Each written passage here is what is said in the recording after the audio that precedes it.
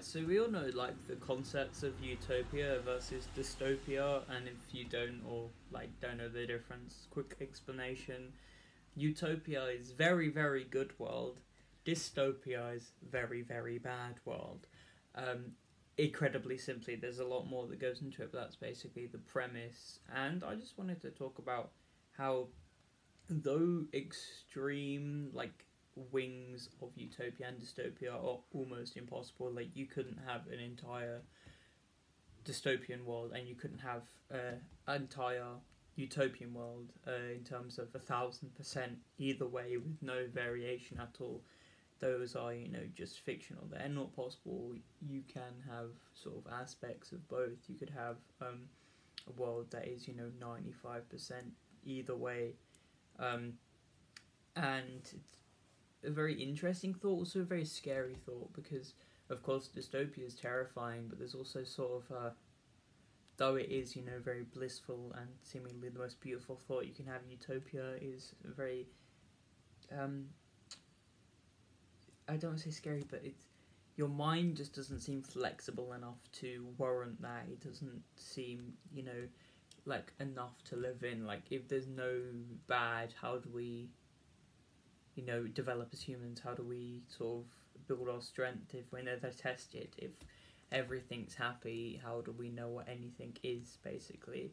And I'm going to talk about a sort of specific sort of sect of that. Not really a sect, but just sort of a type of utopia that is both a utopia and a dystopia. And I'm going to refer to it as feigned utopia because that sounds like a cool name, and also it kind of makes sense.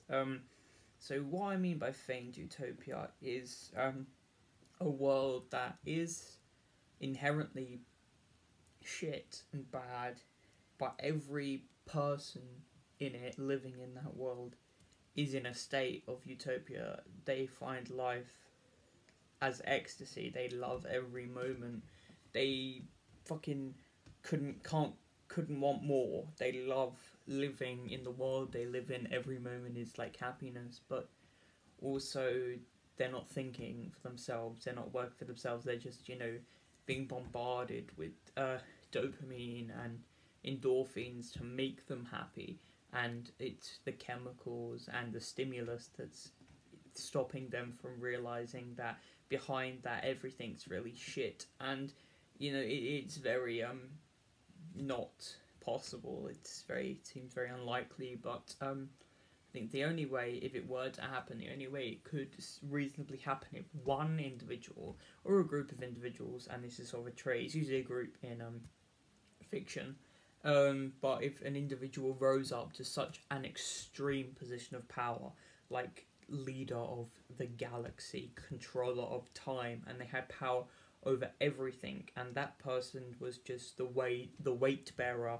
for all the responsibilities, and took away everyone's free will and freedom and replaced it with just living in a state of sort of fake happiness. Like they're convinced that they're in the best state they can be because they don't know any alternative. And you see a lot in dystopian fiction types of things that do this, is a sort of censorship.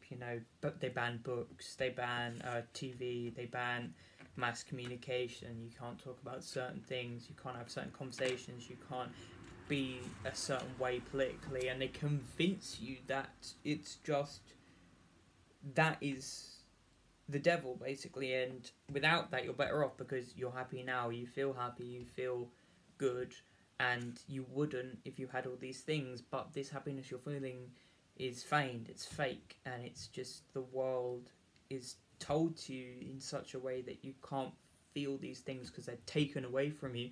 And yes, they could make you more upset, but they would also make you feel more real. They would give you substantial emotions and ideas. You would actually exist rather than just basically being strapped up to an IV of happy pills. Like we need the free thinking, we need our own ability to have our own ideas, to have our own takes and concepts, and to be given more and to take more.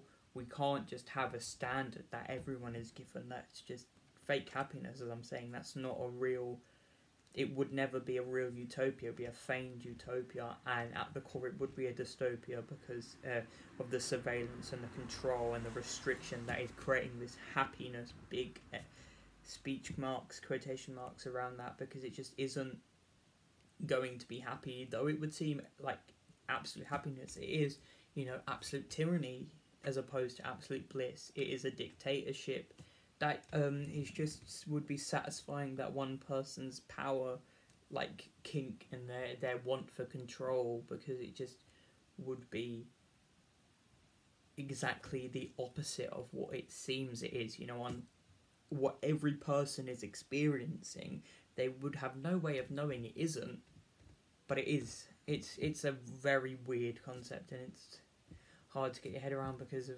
how far from this world it is, but how realistic and unrealistic at the same time it is. But think about it. Yeah,